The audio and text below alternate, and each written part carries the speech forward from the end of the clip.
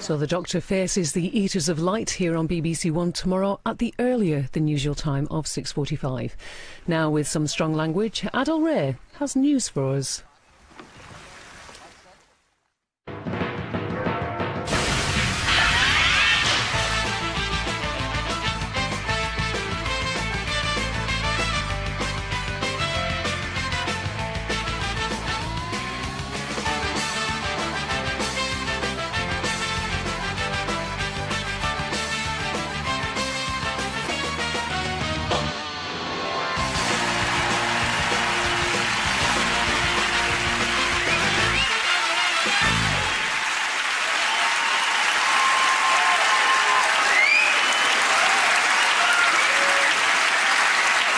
Good evening, welcome to Have I Got News For You? I'm Adol Ray. In the news this week, in Surrey, one man reluctantly heeds the call to serve the nation in Theresa May's government.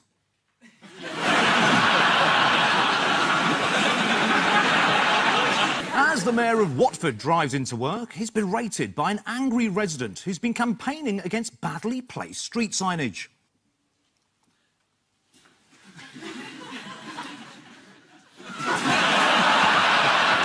And footage has emerged from Pippa Middleton's wedding, which reveals that it was unwise of her to sneak away from the reception for a quiet lie-down.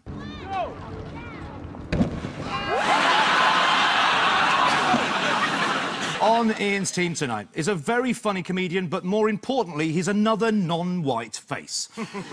Well, it's the end of the series and the show was a bit down on its diversity quotas. Please welcome Phil Wang.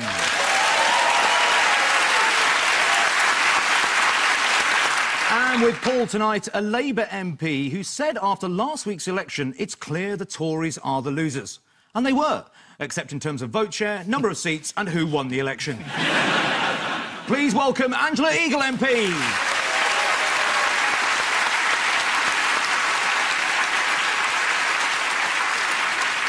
And we start with Ian and Phil. Take a look at this. Oh, that's Theresa May leaving the country. That's the head of the Unionists. Michael Gove out the doghouse. Yep, and back in again. Jeremy Corbyn having his cake and eating it. Well, this must be the humiliating victory of the Tories. Mm-hmm. Who I believe are still in power, but by the time of the repeat, they probably aren't. They're trying to stitch up a deal. Or form a coalition, as I think it's formally known. It's quite a complex process. You go in with a big bag of money and you say, would you like it? And they say, no, we'd like some more. And this takes days. But it may well be over. Is it over? No, it's not over. It's not over, good? They've said it's an ongoing thing. They've set the date of the Queen's speech. Meanwhile, the DUP, who, let's face it, are the Wahhabists of Protestantism, aren't they? Is that right? Is that factually correct? Yeah, they are. That's absolutely right. I mean, I am your average socially liberal, lesbian, feminist, vegetarian, humanist, who's in a civil partnership with a Catholic. And obviously, I'm looking forward to this DUP alliance with a great deal They're not the only ones who tried to done a deal with the DUP, are they? I mean, Labour had a bit of a go. Gordon Brown was quite keen. We had a little word, but you the had a arithmetic little word, didn't you? It was wrong. I'm just checking there's no humbug involved in this. Well, but the Queen's speech has been delayed. The first time in history. Yes, and the Queen's going to miss Ascot. Oh, no. Exactly. Proper sympathy at this time. She was favoured to win the 3:30 on Wednesday. You know, they're going to have to ditch so much of the manifesto. I don't think the Queen's speech is going to last very long. It'll just be about her royal visits this year. And well, of course, I mean, which ones are they? Well, Trump's not coming anymore, is he? So... No, I think he should come. He's spoiling our fun. Yeah. The world's clown should come and see us. We can laugh as much as anybody else. Now, whatever the deal is, we mustn't call it a coalition, apparently. Why is that? Well, the Tories said that if people didn't vote for them, there'd be a coalition of chaos. And alliteration is one of the things you really ought to watch out for. Well, the idea of calling it a coalition, it upset one Tory MP by the name of Robert Sims, as you can see from this Twitter exchange. This is from You Little Quilt on Twitter. It says, Sinn Féin are saying that the Tories are in breach of the Good Friday Agreement by forming a coalition with the DUP. And they're right, too. And here's Robert Sims' reply. It's not a coalition, you dick. OK, talking of leaders, so yes. Arlene Foster. Yes. Look familiar to anyone? Yes, I've had taken legal proceedings, in fact, because of the current issue of private eye. They've compared the leader of the DUP to a much-beloved family entertainer. Let's have a look.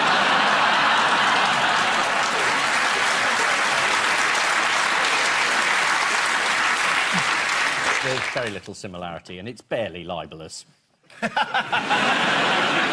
I sued you once. Did you? Did you win? Yeah. As though I didn't know. Was the settlement a year's subscription to private eye? So one of the things that we know about the DUP... They're against evolution. They're biblical literalists. No, one of their early slogans, save Ulster from sodomy. Yep. It's no worse than strong and stable, come on. Helpfully, someone on Twitter called Pearly Queen tweeted this. If you're wondering who the DUP are, their manifesto is basically the Old Testament Bible with fortnightly bin collections. DUP is actually the noise you make when you Google the DUP. Doop! Theresa May has learned her lesson about how she presents herself, hasn't she? She wouldn't do that slightly annoying thing of not answering a question and just repeating the same phrases over and over, would she? No. I'm pleased that people from across the party have agreed to serve in my cabinet, and we're going to be getting on with the job of government. A cabinet that will get on with the job of government, bringing that talent together to ensure that we can get on with the job. But what I'm doing now is actually getting on with the immediate job. How are you feeling? I imagine you're feeling rather shell-shocked. What I'm feeling is that actually there is a job to be done, and I think what the public want is to ensure that the government is getting on with that job. This is a government getting on with the job. It's kind of sad no one's turned up to a dinner party, though. There was a very strange word in there. Did you see that? She said talent. How desperate are you when you reappoint Michael Gove? Can you see what Tom Watson said? Is this the deputy leader of the Labour Party? That's Tom Watson, yes. Tom Watson alleges Gove was brought back on Rupert Murdoch's instructions. He's written a formal letter to Theresa May saying, I'm writing to ask you about any influence Rupert Murdoch may have sought to exert over cabinet appointments. Specifically, it has been suggested to me that Rupert Murdoch asked you to appoint Gove to the cabinet. Well, Gove was writing for the Times, and, you know, if you owned the paper, you'd be desperate to get rid of it.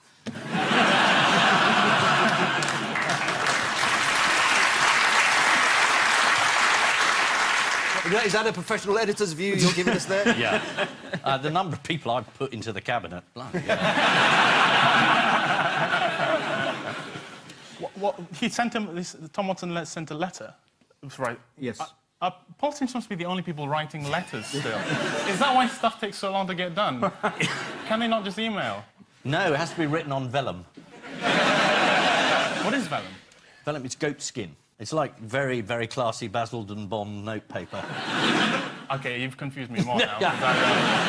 It's like Snapchat with animal skin.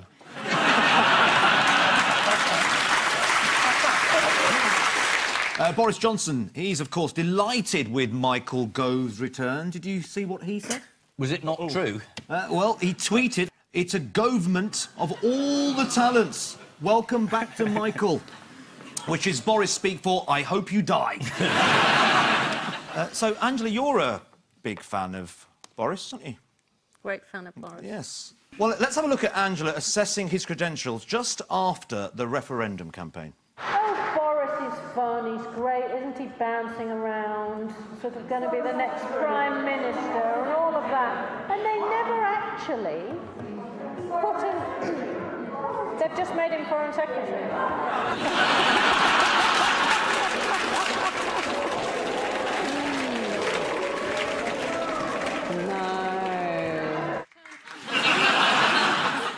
I I thought there might be lip readers in the audience. I was going to ask you that. What did you say when you turned around? It's unrepeatable on a family show. So, we saw Theresa May saying she's getting on with her job. What else does she have to do to convince voters?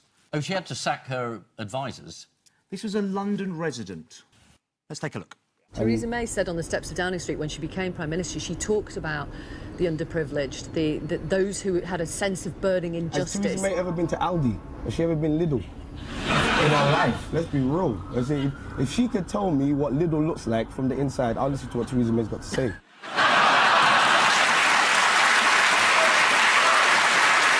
I think it's a fair point. Angela, have you been inside Lidl? Yep. Can you tell us what it looks like? Well, it's a supermarket. What kind of supermarket? Tell us. You know. Well, it's a kind of Italian, isn't it? Italian or Spanish? Oh. I think it's German, isn't it? German supermarket. I think if I saw Theresa May in Lidl, I'd feel less confident about the country.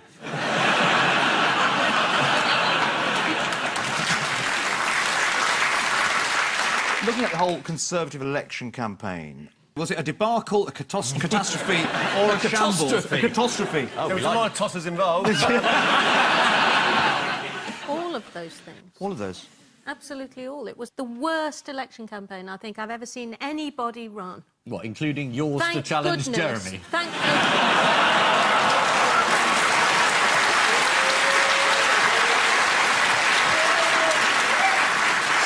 Sue him right now. Mine didn't last as long as this did. No, you... And I didn't have Linton Crosby's extremely expensive advice. No, clearly. Strong and stable. So were you thrilled when the exit poll came out? Did you think, yes, Jeremy, you've proved me absolutely wrong. Well done. I was thrilled. I think everybody was astonished on all sides. And I thought, well, I think I'll get down to the count and see what's going on. Where were you? Well, normally at the end of an election campaign, you dash home because you've been up for 17 hours, you've knocked on as many doors as you can, you're absolutely exhausted. You go home, you have a quick bath, you get your suit on, you turn on the telly to see what the exit poll is so you can see what the result's actually going to be, and then you digest that for a bit, and then you go to your own count to see what's happening. How do you have a quick bath? Well, you have to. You have A bath to take ages. The rest I understood, but the quick...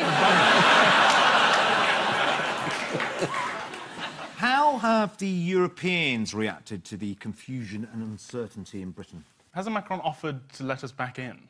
He said, we could just drop it all now. We all feel so sorry for you. Well, we'll have to wait and see what this strong and stable government we've got that's just about to start the Brexit negotiations next week is going to do. But let's face it, she's taken over a week to try to negotiate with 10 DUP members.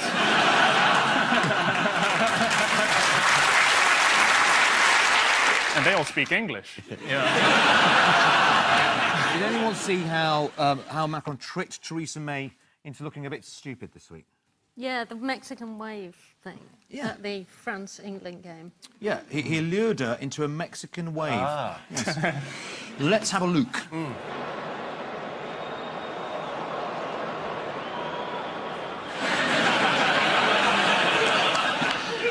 France beat England 3-2 that game, but Jeremy Corbyn's claiming it as a great victory. Macron did also say to Theresa May that the door is always open. The dirty devil. She's in the age range, though, isn't she?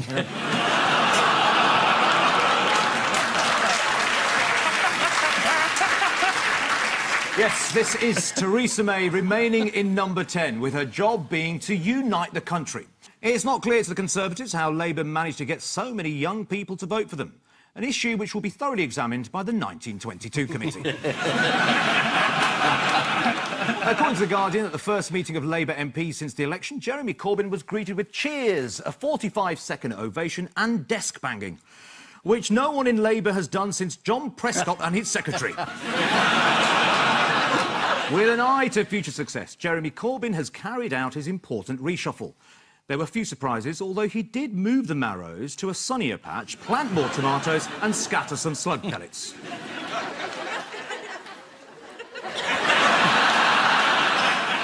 Someone from the allotment. Jeremy will be back on Tuesday. Paul and Angela, take a look at this. Yes. Yes, this is a man with the ear trumpet. Fondue. Fondue. Cheese. Cheese. Cheese. Scientists have discovered that cheese can help restore hearing. That's what the theory is. And so the US Army are testing this by force-feeding some of their troops Stilton and cheddar to see whether it mitigates the hearing loss from standing next to those very loud explosions that you tend to get when you're in the armed forces. Does it work? Don't know, they're testing it. I think, in fact, they're testing everything alphabetically. They're now on cheese. Next week will be Dalmatians. How does cheese cure deafness? What's the... Well, has it been certain that it does? There's some kind of enzyme or some thing in cheese that helps. You're such an expert on this. How do you know all this? It's when you've been a minister and an MP for so Cheese. long. I was the minister for allotments once, actually. But you pick up vast amounts of irrelevant information. Hang on, did you think about you were minister for allotments? Yep. Really? What did that involve doing? Winning World War II. So how does cheese cure deafness? Cheese contains a chemical compound which seems to protect against and even reverse the damage to nerve cells in the ear caused by loud noises, apparently. But what's the problem with this cure? There is a problem with it. You have to eat a lot of cheese. A hell of a lot of cheese. That's absolutely right. You do have to eat a lot of it to do any good. About 5 pounds of cheese, in fact. A day or an hour? Well, you tell me. You were Minister of Cheese, or whatever it was, at some point. But this would suggest no one in France is deaf. Which I'm not sure is true. Now, another politician who used to be interested in cheese was former Minister for the Environment Secretary, former Justice Secretary, now Chief Secretary to the Treasury, Liz Truss. Yes. Let's remind ourselves. That speech. We import 2/3 of our cheese. That is a disgrace.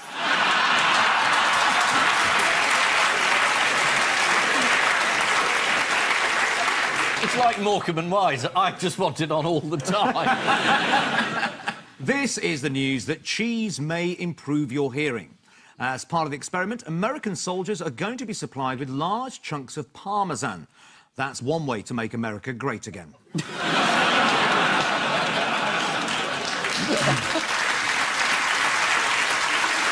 Also this week, the inventor of the Hawaiian pizza has died. It was a very emotionally charged funeral. Papa John was crying his eyes out, and as always, Sloppy Giuseppe was a complete mess. And so to round 2, the picture spin quiz. Fingers on buzzers, teams.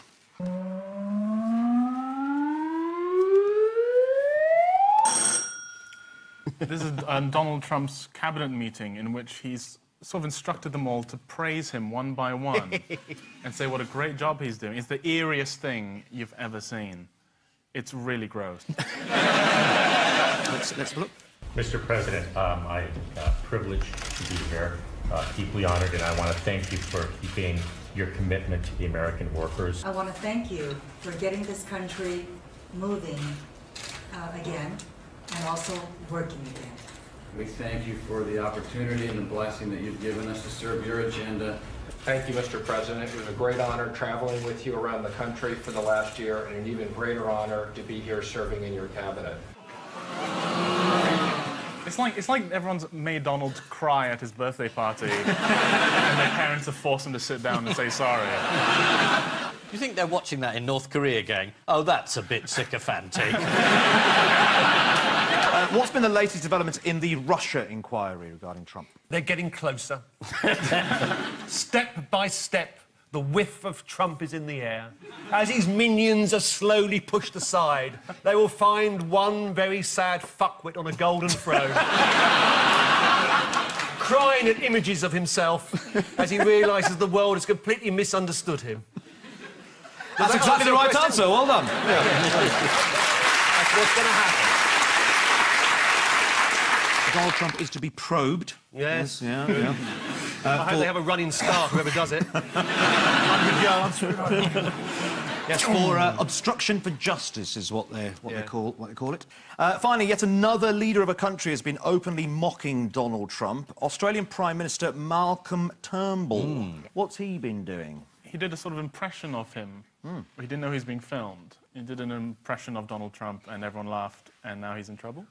Yes. He did an impression of the summit, but he did it at a meeting full of journalists. Suggests he hasn't been Prime Minister very long. He's very proud of his impression. Indeed. Wants to get it out deliberate. there. Yeah. Wants to get it out there. Shall we take a look? Yeah, go on then. Donald and I, we are winning and winning in the polls. We are winning so much. Not the fake polls. Not the fake polls. They're the ones we're not winning in.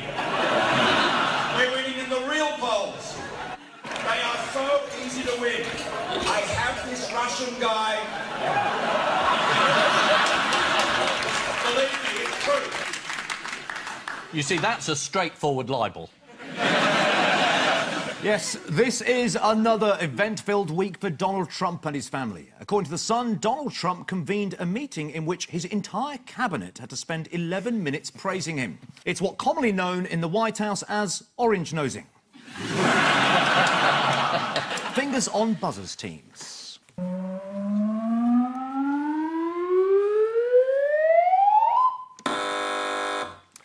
This is wildlife documentary. This is iguana running away from snakes, and it was a very brilliantly photographed bit of footage, and you've got to spend hours, months, weekends, days, forever trying to get this stuff. And somebody complained because there's a cutaway to another iguana, a sort of close-up thing, and they said, oh, this is cheating somehow, as if you can make an iguana... Sorry, love, we missed that. Can we do it again? So I don't understand why people are confused about how films are made. There was a stunt double iguana, is that what it was? No.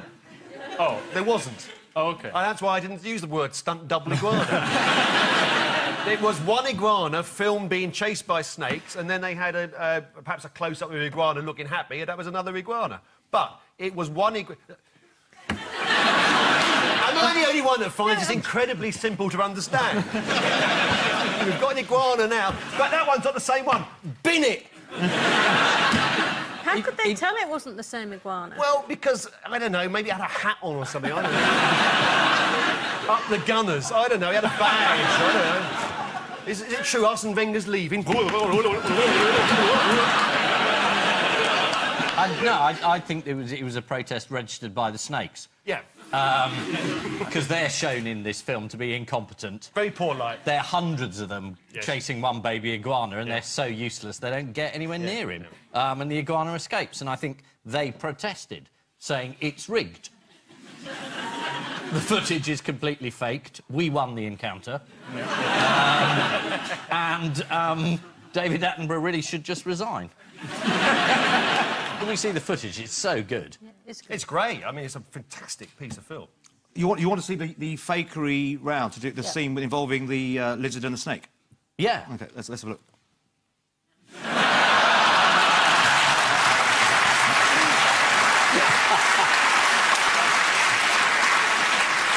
I'd like to say I'm proud of the part I unconsciously played in the setup of that joke. Now, see one of the must-see moments at last year's BAFTAs. Yeah. What did it beat? It beat Ed Balls dancing. Yes. Now, that was faked, because he had magnets on his feet, and there was somebody underneath the floor moving them like that. That's right, it was Ed Ball's Gangnam Style dance. Now, this is probably going to annoy Paul even more, but this isn't the first time the BBC's been accused of faking footage. Frozen Planet showed footage of newborn polar bears, which turned out to be in an animal park. You know, the Teletubbies aren't real. There's tiny versions of the same thing inside the costumes. They weren't tall enough Now for the you're telly. just being silly. Yeah, I'm sorry, they are You were doing so well up until that point. I just lost it. I got angry. I started lashing out. Yeah. This is the shock news that the iguana versus snake scene in Planet Earth 2 might have been faked. I don't see what all the fuss is about. With the BBC filming several iguanas, I mean, they've used at least 2 different Attenboroughs over the years, and no one's ever complained. Time now for the Missing Words round, which this week features as its guest publication Toastmaster, the magazine for public speakers. And we start with, what are the new craze for the summer? Elections.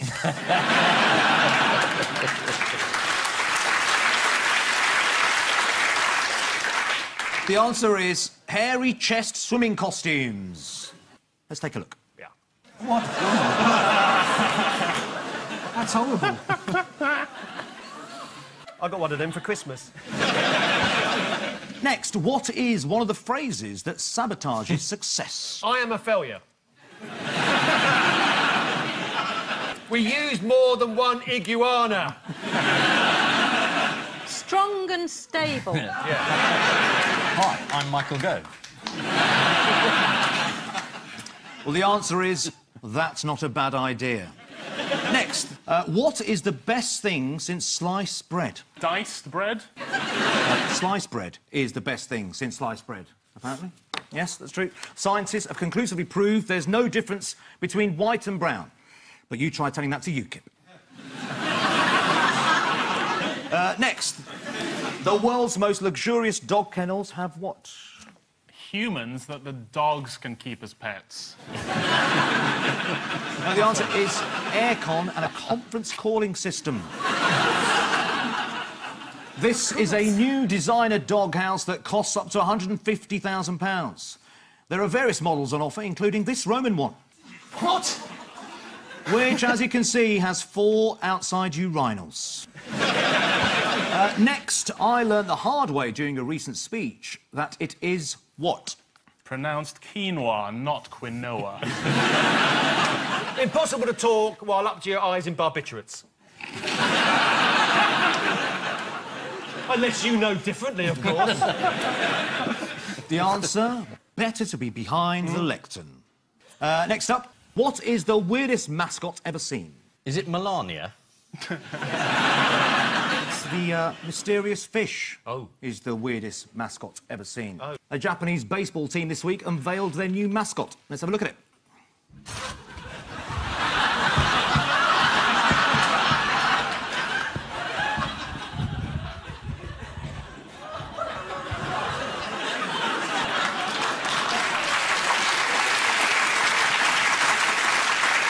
And finally, woman sculpts hedge to look like what? A slightly smaller hedge. Basil brush. We'll get there Future's eventually. Future's Garley. We'll get there. You just keep going. Fruit juice barley. No, a bit more. It's a person related to her. Her husband. Ah, close, I'll give you. It's her son's face. Let's have a look at her son. Yeah, that's fair enough. Yeah, and now let's have a look at her hedge. I think that's pretty good. The hedges were sculpted by Michelle Foley, who created likenesses of her partner, Andrew, and her 21-year-old son, Brennan. According to The Sun, Brennan's bush can be seen from the street. Draw your curtains, mate!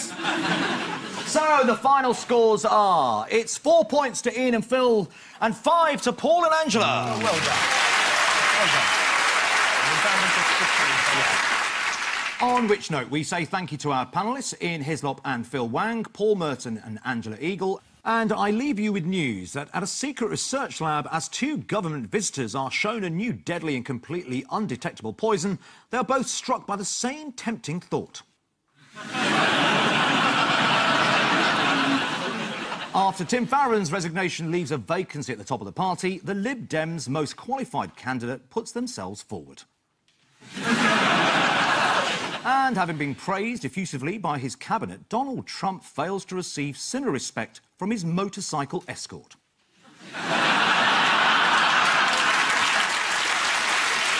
Good night.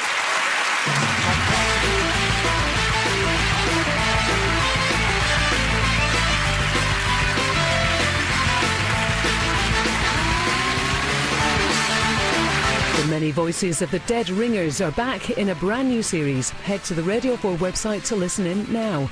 Here on BBC One next, auditions begin for the Brimlington Hospital charity single. Sue is in her chair swivelling element.